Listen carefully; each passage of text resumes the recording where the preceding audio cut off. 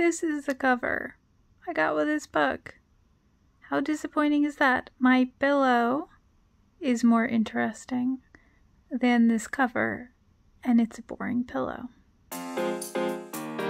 Hey there, Kazen here, and welcome back to Always Doing. Normally, for these Booktube prize vlogs, I start off with something a little bit more formal, but you know what? We've made it all the way to the finals. And I feel like we know each other a little bit better now than we did at the beginning, yeah? And if this is your first time, don't worry. I'll be explaining everything, but we're just going to go for slightly more informal, and also it's going to be a little shorter because I only have 2 books to read for the final round. I'm getting ahead of myself.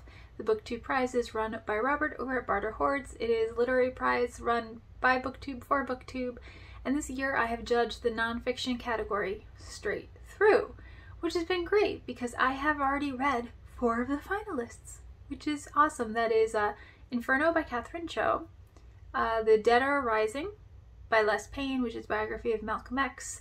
Then we have After the Last Border by Jessica Goudeau, and a 4th one. Oh, Red Comet, which is about Sylvia Plath by Heather Clark.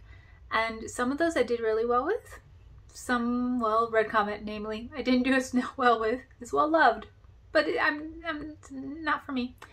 And I have 2 books left. They are Our Bodies, Their Battlefields, and Caste by Isabel Wilkerson.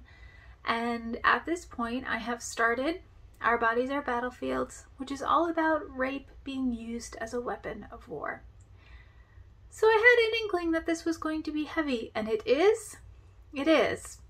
It's hard to read at times, and I get verklempt and teary, but it's worth it. It's super interesting to me because a bunch of these conflicts I don't know as much about, especially the ones that happened in the 90s. I was a little bit too young to really get a grasp of everything going on.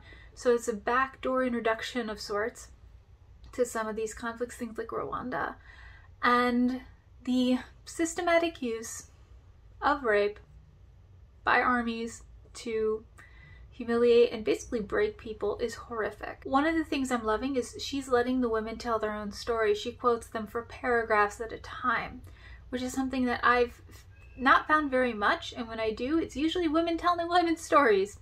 And I don't think that's a coincidence. So yeah, it's not a book that you can say you enjoy. It's a book you learn from, and we'll see what I think of it by the end. This is going to be hard to rank. I mean, last round, the semifinals, was hard to rank. While I know that I'm probably going to put Red Comet at the bottom, there's a lot of interesting stuff in the middle. So anyway, let's get into the vloggy stuff, shall we? Watching Koshien, which is the high school baseball tournament that's still going on this year. They can't yell their normal cheers. There's no fans. Only the brass band plays, but they're still doing their thing. And for someone, if you're used to watching Major League Baseball, the speed at which these pitchers work is something else. We are cheering for this team in blue because they're the underdogs, probably. The team from Osaka is usually a powerhouse that recruits from all over the country. Shiga, not so much. I'm kind of proud of this spread I made, so I thought I would show you all. But it's for the 21st of August through the 2nd of September. Below them are the days of the week in Japanese. And these are the books that I have on the go or would like to get on the go soon. So Books Promiscuously Read, I finished that on the first day, so that's a complete in Japanese, and I cross off all the rest of the days. Our Bodies Are Battlefields, Unnatural Causes. Oh, and red is Booktube prize. Green, it's not really showing the green, is Buddy Read. And blue is Arc, and black is Other. So I'm marking how much I read each day, and ones where there's a planned schedule, like the Buddy Read, or I want to hit a target, is here. And then I used a marker, like a highlighter, to mark the theoretical end of when I should have stuff read by. So we'll see how this fills in over the next 10 days or so. Oh, and so in lockdown, and this is kind of a personal lockdown because Japan doesn't do lockdowns, I don't have much stationery joy because the really good 100 yen store, which is like a dollar store, is far away and in a big mall, and I'm definitely not going into a big mall unvaccinated with Delta going around. But my local Daiso had some neat stuff. This is, they're Post-its, but they're designed to fold in half over papers. And the idea is that even if you have a clear folder, Japan loves these clear folders, and you want to keep things organized within there, you can still use these to split up papers on the inside. I've never seen anything like it before, so, and I don't honestly know if I have that much use for them, but you never know, and it was $1. We take our joy where we can get it. So what do you know, it turns out I had a clear folder within a file folder of reference stuff for interpreting. When I get a patient and I'm not particularly familiar with what's going on, I end up printing out a lot of stuff, and only half of it sticks.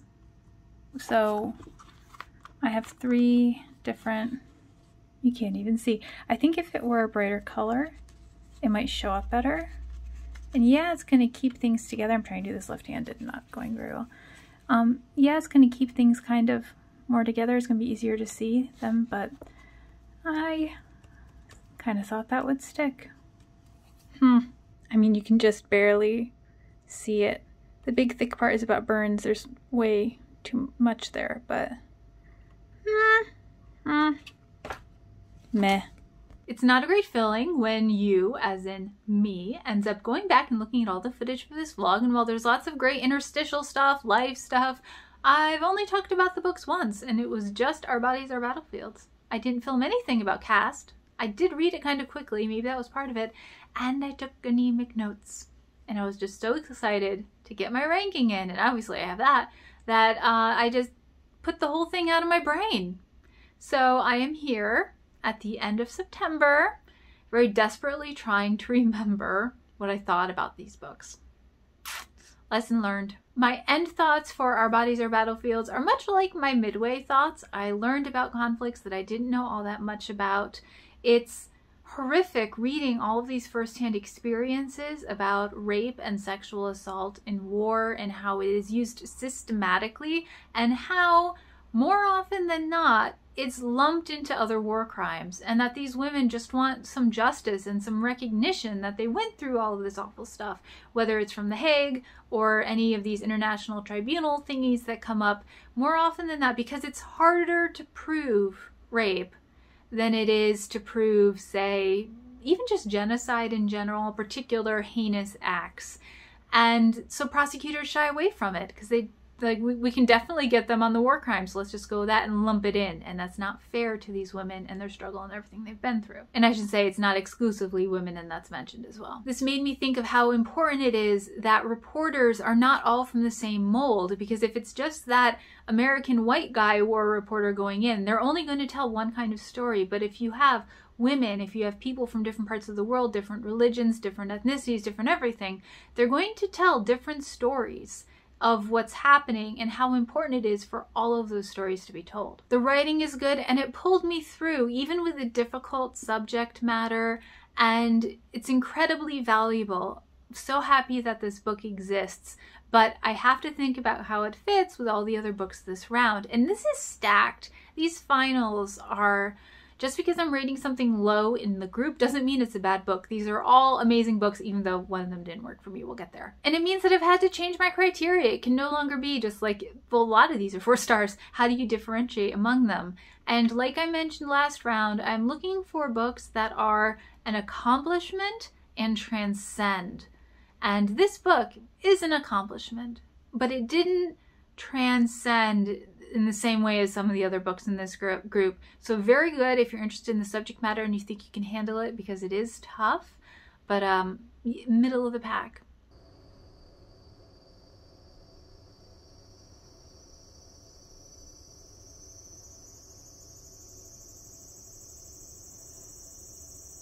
There's a cicada hanging out wherever this vent goes.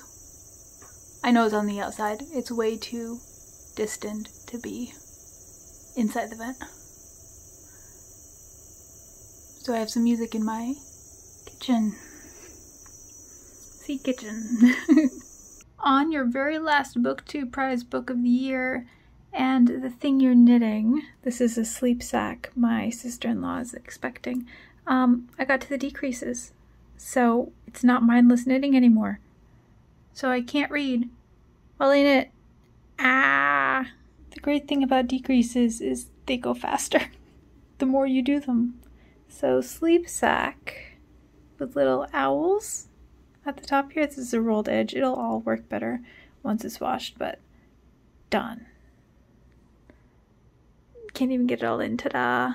And the last book that I finished for this round of the Booktube Prize and this year's worth of reading was Caste by Isabel Wilkerson.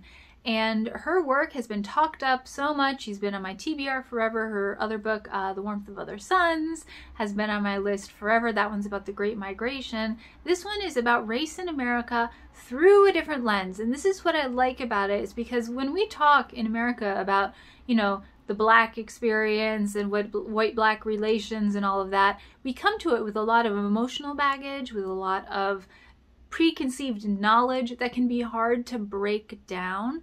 But she's looking at it through this notion of caste, of a marginalized caste, of a lower class caste, and the higher caste Americans. I think that reframing serves its purpose and is done well. I like how she brings in some personal stories and to illustrate points more than being, you know, a chunk of this being a memoir necessarily. It shows real lived experience and what this idea of caste can mean for actual people. One thing I didn't like as much is some of her metaphors were overwrought a bit longer than they needed to be, I think. Some of them were incredibly enlightening, but especially in the first half or so, I was like, oh, you're really gonna take it that far, honestly? I had a great experience reading this book. It read quickly. I took all kinds of highlights. There are insights in here that I appreciated. Super interesting. At the same time, unfortunately, it hasn't really stuck with me, and this isn't in my ranking because I ranked the whole set right after I finished this.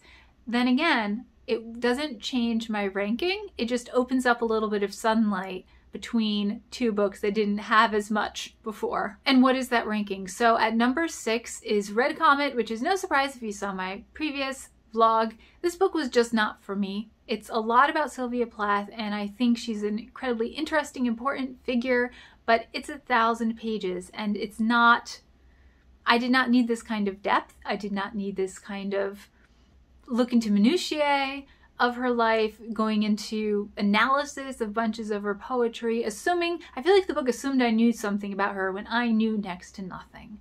And I remember parts of this, but it's not, and I don't care for biography much anyway, so this wasn't for me. Number 5 is The Last Border by Jessica Goudeau, and this is very good narrative nonfiction, but I had a lot of nitpicks with it and things that I would have liked to be done differently, and very complex feelings. And if you go back to my vlog about that, I explained it all in detail. And it's one of those books where if other people love it, I understand, and I totally get it. But all of those nitpicks, all of these issues and things, they bugged me, and they still bug me. So I can't rate it super high, but I think this was a 3.5-star book. Like, this is how packed this round is. Like, number 5, one that I'm hoping doesn't even get close to winning it, is a 3.5-star book. That's really good. 4th is Our Bodies, Their Battlefields, because even it's solid writing. It's wonderful in so many ways. I'm so glad I learned from it, but like I said before, not transcendent. Number 3 is Caste, because it is well written. We have all of these interesting ideas. It made me think. I know when I go back and look at the highlights, I'll have whole bunches to ruminate over again, and I definitely want to read The Warmth of Other Suns. She's a great historian, but compared to these next two, again, it doesn't quite transcend, and it's not the same. It's an accomplishment, but it's not the same kind of accomplishment as the top 2 books. In 2nd place is Inferno by Catherine Cho. This is a medical memoir about her experience with postpartum psychosis, which normally happens right after you give birth, but for her, it was a month or 2 down the line while she was traveling in the US. She's from the US, but she lives in the UK now. So while she was traveling, she ended up having this experience, and it is her first person visceral experience of doing this. And what's amazing about it and what makes it different from a lot of other medical memoirs is that, well, she's psychotic. She's had a break with reality. She has a hard time telling what's true and what's not. She sees like her demon's eyes in her son, and she doesn't know how to parse it. And we are with her through that the entire way. And this is what the accomplishment of it is, to make a memoir like that work and work so well. The fact that it is a medical memoir that doesn't get too much in the medical stuff, and I still love it as a person who loves medical stuff, and it gave me a perspective into illness that I didn't have, I couldn't have imagined myself having, and it's wonderful, absolutely wonderfully done. An accomplishment that transcends number 2. And in first place, the book that has been in first place for me every round that I've had it, and I did get it in the very first round, I'm happy to see it made it to the end, is The Dead Are Arising by Les Payne and Tamara Payne, which is looking at the life of Malcolm X. And this is another book that maybe other people wouldn't rate it as high. And again, you're thinking, you just told me you hate biography. Why is this number 1? But I read the autobiography of Malcolm X just last year, and this fills in all of the holes. It gives me all of the context that I wanted about the times that he was living in and other stuff going on. The research that went into this was incredible. It was headed up by Les Payne, but his daughter Tamara was there every single step of the way and took the book over the finish line after his death. It is a massive accomplishment that took, I believe, decades to put together, and it creates the picture of Malcolm X's life that I wanted and I needed, and so incredibly well done and interesting to read. It did feel slightly long at times, but it was all worth it. Every single page was worth it to me. And that's why I ended up putting it yet again in number 1. So that's my ranking for the nonfiction side of the finals of the Booktube Prize this year. I hope that you enjoyed it. If you have any thoughts about these books, if you would like to talk about how the rankings ended up going, like who the winners were, we can get about that in the comments down below. And I would love for you to consider being a judge yourself. You don't have to be a booktuber. If you are a commenter, a part of this community, you are eligible, and Robert is expanding, hopefully next year, to a translated fiction section as well, and you don't have to make yourself obligated to do every single round. You can just start with the first round and see how things go from there if you want. And I love the experience. If you have any questions about that, I'll answer that down below. And yes, so thank you so much for watching. Subscribe if you're new, and I'll see you in the next video. Bye.